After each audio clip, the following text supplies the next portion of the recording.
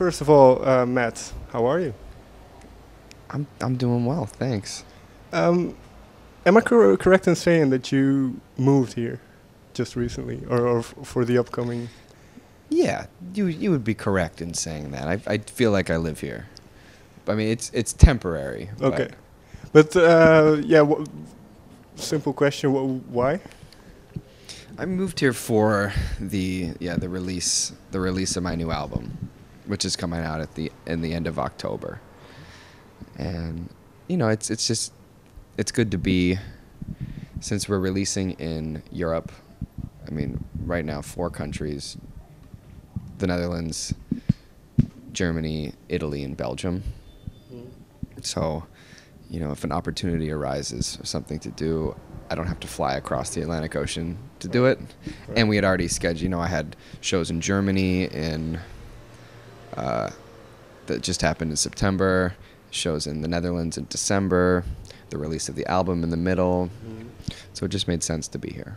Now, you've been here quite a lot. Yeah, I think previously. came over 5 times last year. But now that you're here, for lack of a better word, for real, do you experience the country differently?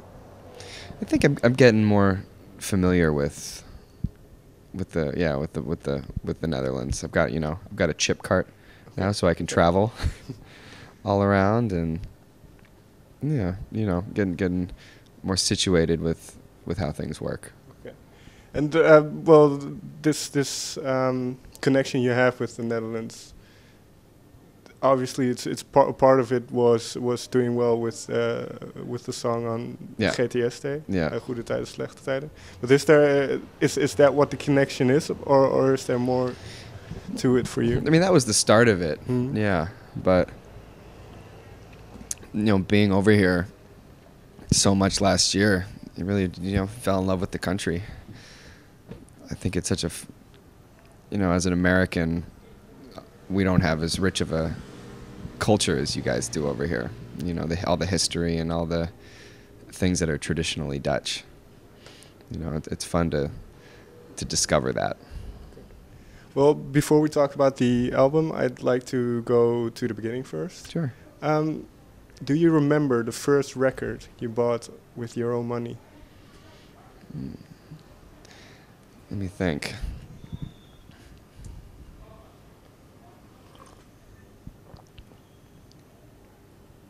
Yeah, I think it was Rubber Soul by the Beatles, which is one of my favorite albums of all time.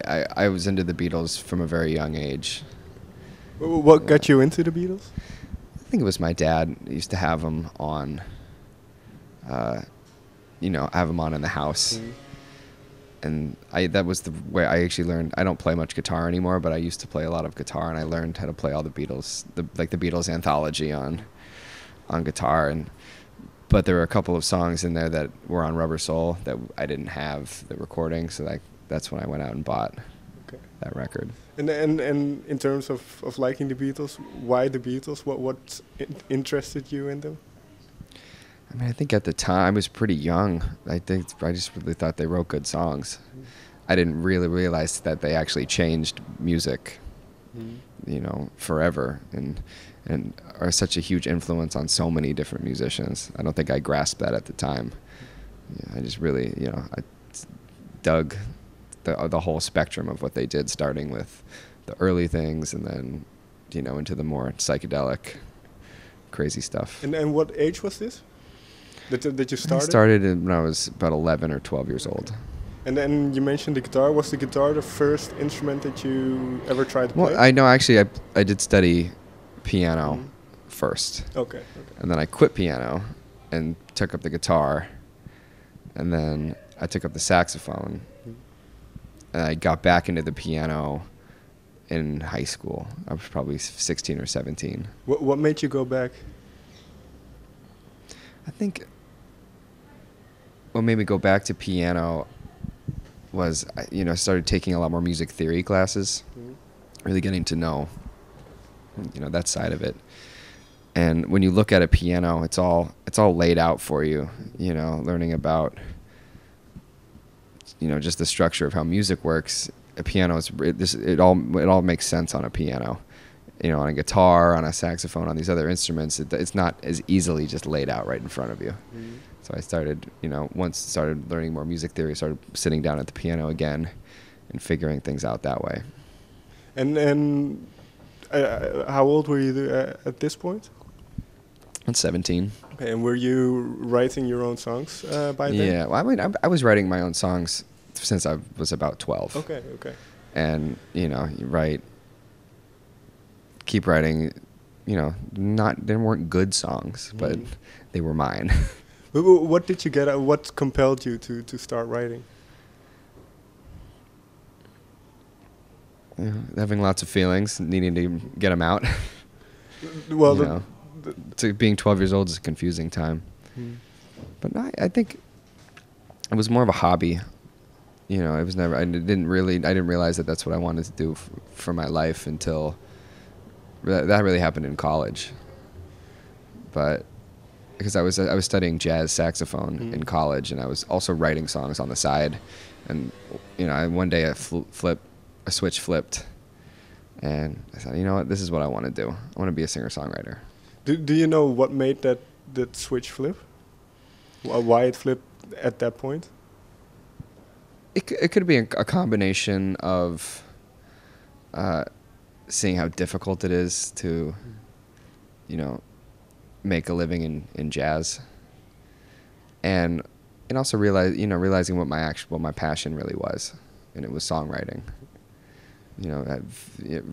Trying to really sit down and have a hard look at what makes me happy. When am I feeling the best? And it turned out it wasn't playing jazz, it was singer-songwriting.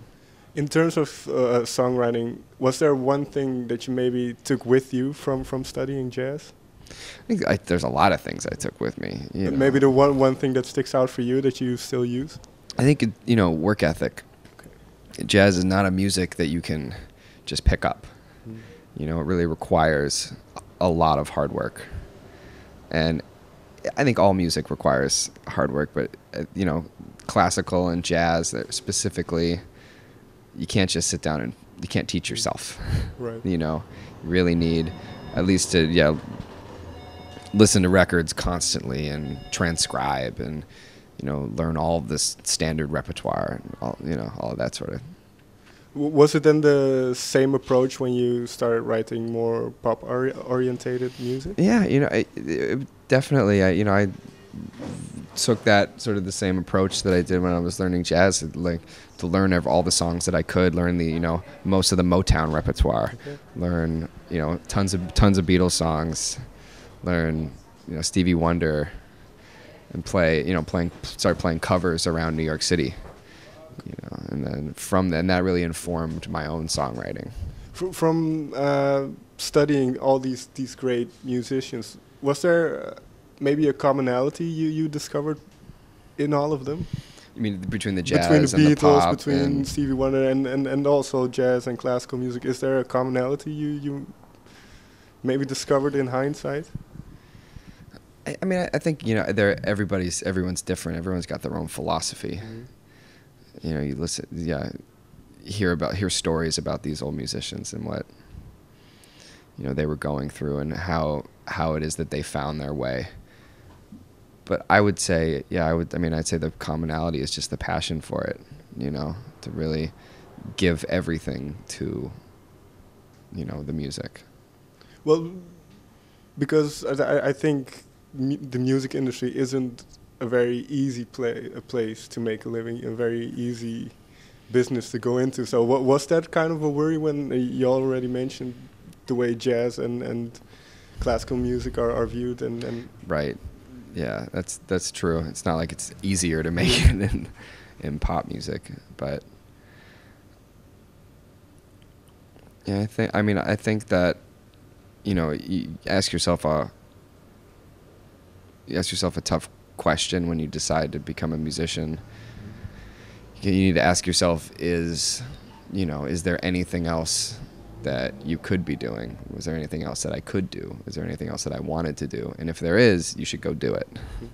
Because with music, it really has to be your everything. It has to be the reason that you wake up in the morning. You need to prioritize it.